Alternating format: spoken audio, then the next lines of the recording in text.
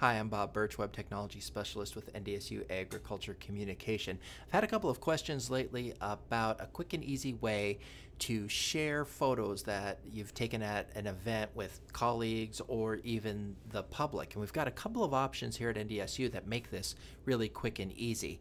Google Drive and Microsoft OneDrive. So I'm going to show you how to do this in both platforms, and we're going to start with Google Drive.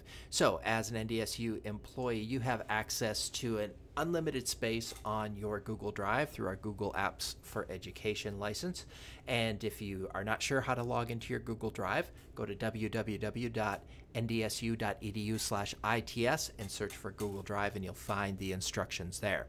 Once you've figured out how to log in, you can log into Google Drive, and it'll look something like mine looks here. I'm already logged into my drive here, and in order to share my images, I need a place to put them first. So to do that, I'm going to click the new button and create a folder, and go ahead and give that folder a name.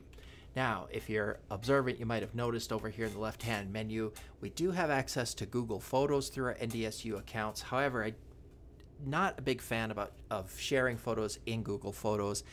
There's a couple of reasons. One, it's a little bit hard to organize them, I find, to organize the photos in Google Photos. And then the other reason is Google Photos does compress your photos. So if you're trying to share full-size images, you're better off uploading them as files, which is the path that we're going to take here. So you can see my folder has been created in here, so I'm going to double click on that to open it up. And now if I wanted to, I could create some subfolders just by using the new button again and create additional subfolders to help me organize the images, or I could just dump my images into this folder that I've created. If I want to just go ahead and upload images at this point, I could use the new button and choose File, Upload, or even easier, I can just drag and drop them. So I'm going to open up my Windows Explorer here, take my images, drag them over here, and those are going to be uploaded to my folder in Google Drive. There it is. There are my images. Now, how do I share it? Really easy. Let's go up to the breadcrumb trail here, right click on our folder, and you'll see a bunch of options including share.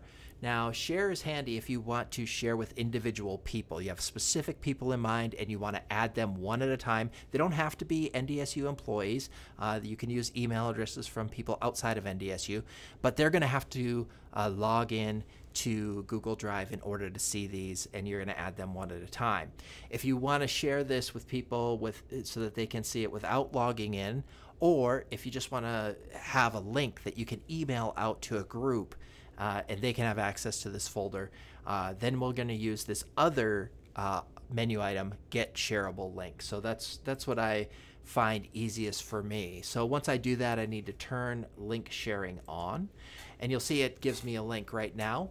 But that link is somewhat limited. It says anyone at North Dakota State University, that means they have to sign into Google in order to see this, can view the images.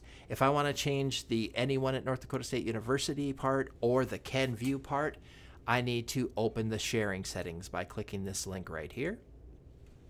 And now I can change the can view part to can edit. That would allow people to upload their own images to this folder that I've created, but it would still be limited to anyone at North Dakota State University and would require a sign-in.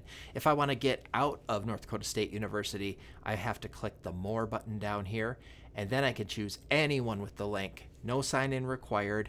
And then if I go down here to the access area, I still have control of whether I want them to only be able to view the images or if I want them to be able to organize, add, and edit them as well. So let's leave it as can view only. We'll save that. Here's my link that I can send out via email. And when somebody goes ahead and uses that link, this is what it's going to look like. No login required. Google Drive opens up for them, and here are the images that have been shared, and they can double click on any of the images and you can see it enlarges there, and if they want to download them, there's a download button right here at the top right. So that's all there is to it. Now, same process in OneDrive, very similar. So I'm logged into my Office 365. I've clicked on OneDrive, so I'm in my OneDrive, and now just like we did before, we need a place to put our images. So we're going to create a new folder and give that a name. All right, so now my folder has been created. I'm going to click on it to jump inside that folder. Same issue here. If I want subfolders, I click the new button again and have some subfolders. A little bit different if I want to just upload files, I can just click upload here. But the same thing is true as in Google Drive. The easiest way, the quickest way is just to drag and drop. So here are my images again. I drag them over here and drop them into the OneDrive, and in just a second, here it is. There are our images uploaded to OneDrive. So now, how do we share them? Again, similar to Google Drive, we have a share button if we want to share by people one by one, and again, we can use email addresses to share with people outside of NDSU, but they'll have to log in order to see these, or we can get that version of a shareable link that we saw from Google Drive by clicking the copy link right up here. And here is my link to share this folder. But if you notice down here, only people in North Dakota University system with the link can view and edit. If I want to change any of that, I just click here, and now this opens up and it gives me some other options. I can change that to anyone. Now anyone can view and edit. If I don't want them to edit, I just uncheck allow editing. And a little bit of an added bonus here, I can set an expiration date for this if I want. So I can say, you know what, share these for the next 2 weeks, but after that, this link won't work anymore. So I apply my changes. Here's my link. That's already been copied to my clipboard. Here's what it looks like if somebody uses that link. We'll paste it in here. No login required. Here are the images that I've shared in the image sharing folder. The person who's accessing this can click on the image to see it. And then there is a download button here, this time up at the top left, so they can download that image and use it. So pretty simple process, easy way to share images with using just a link. 2 options, Google Drive and OneDrive. If you have questions, please contact me. Be happy to help you out. Thanks for watching this how-to video, and have a great day.